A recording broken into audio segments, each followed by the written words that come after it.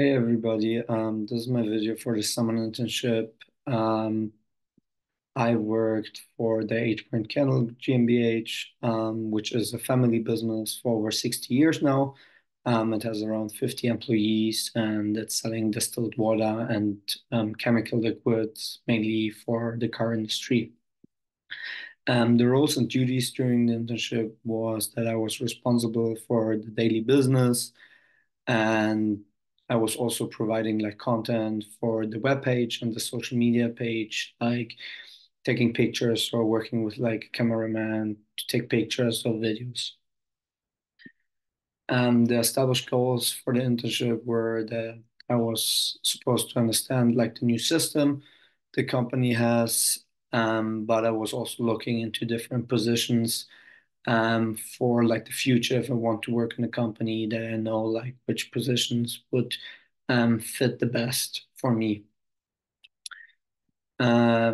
Yeah, um, the achieved goals I had during this internship was that I was able to work a lot with the system, mainly in like the daily business for like getting offers or like sending the bills. I used a lot the system to have like to put all the information in. So I learned a lot how it works, but I was also able to work like in the different locations in the company. So I saw like the different positions, like how they like which different roles they have or duties they have, and also what what's the difference between the locations are.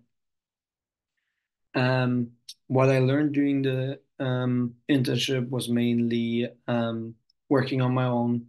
As I said, like for example, for the social media and the webpage content, I that was like my project. It was just me working on it, and I had to like to find like a cameraman and find like the perfect timing, perfect day, and also which locations to use for it, which like machines to film and all this. So I think that helped me a lot, but also like the communication skills in the company um, improved for me.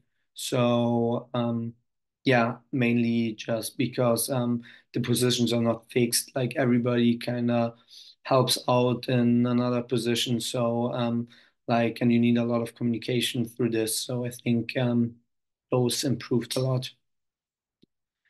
The biggest takeaways I took was mainly that mistakes can happen, but also be always ready to react on those mistakes. And this means, like, for example, if something happens and you're fixing it or you're trying to fix it, that doesn't mean after everything is gonna work perfectly. There can still be something going wrong, and you just be or should be ready to react to those problems.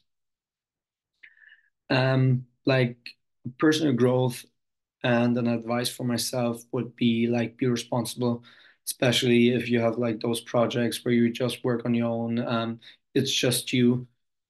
So if mistakes happen or anything, it's like basically your fault. So just be responsible and try your best. And an advice for myself is don't leave everything to the end. I kind of like the pressure that I need to finish it now. So I often leave a lot of work to the end, and then it's kind of overwhelming. I would say I should try more to like do the work or do like small parts in the beginning whenever I get it, and then it won't be as stressful in the end. An advice for sport management students would be that you can use the chances Dr. B gives you. Um, it's a great opportunity to connect to other people. Um, like in the sport management program, we have so many like chances to work somewhere where you can connect and like find people who are working in the sport industry, especially like in the St. Louis, Missouri area. So it can help you a lot to get like an internship or in the future like a job, and also be responsible with the homework. Yeah, it's like as I said before, it's just like good if you do like part by part and don't leave it till the end. And yeah. Um, an advice for the sport management program could be that instead of the peer reviews we have, to maybe have like a class work where, for example, if we have a podcast to listen to, instead of listening to the other videos and reply to them, maybe like talk in class about the podcast, like in a small group in a breakout session, and then like talk to your group mates about the podcast. I think that's a better way to connect to your classmates.